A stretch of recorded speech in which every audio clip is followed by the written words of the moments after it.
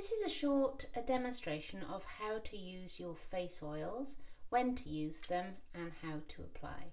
So the face oil comes as the last step in your routine, ideally before bed, or in the day if you'd like to layer, it will be just before your cream, which should be the very last step in your routine. So once you've totally cleansed your face and you've toned it, then you can apply your oil.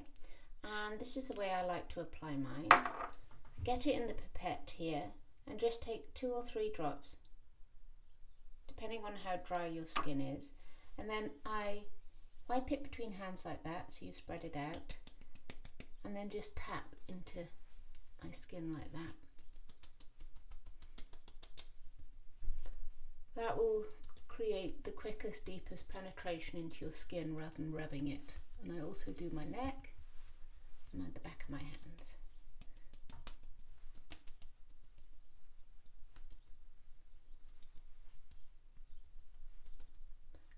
And that's it. There you have it. I hope that's helped.